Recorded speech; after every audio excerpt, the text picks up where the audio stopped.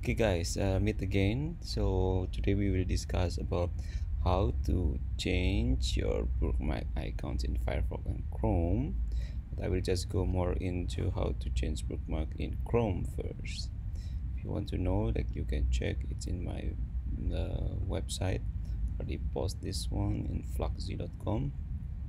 So what you do, first thing, you could see, like, I have so many bookmark here, and if I'm going to, for example, search console, I change, instead of bookmark the logo of search console, it's a logo of panda.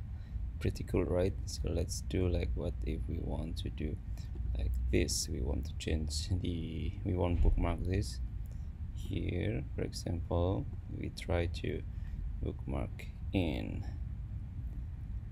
like, let's say, Wikipedia. Okay, done. You see there's Wikipedia with the symbol of Wikipedia, of course. We want to change it into something different, so what we're gonna do, first thing to do is, like, search in Google extension called favicon changer. You install, since I already installed, so I will not click install again. I just, like, if I want to remove, I will remove, but no, I want to keep it. So favicon changer, and soon you will get here the logo favicon changer. Okay, so now how to get the icon. So favicon changer, you just need to download.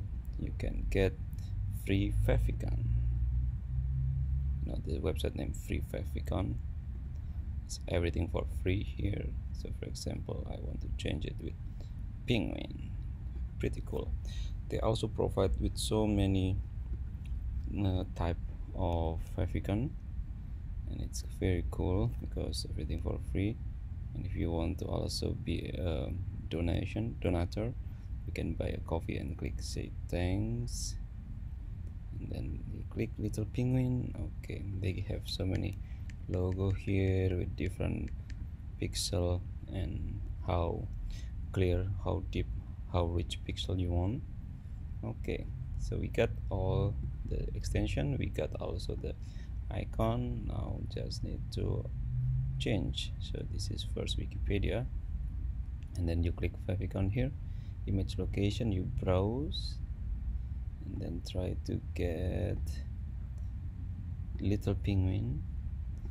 I would like to have the highest possibility of resolution, and then I click open. The thing that you need to do is, like, change, click favicon change, and you see it's a logo of penguin. Pretty easy, pretty cool, and very nice if you have so many things you need to work on. Okay, that's all. Thank you guys.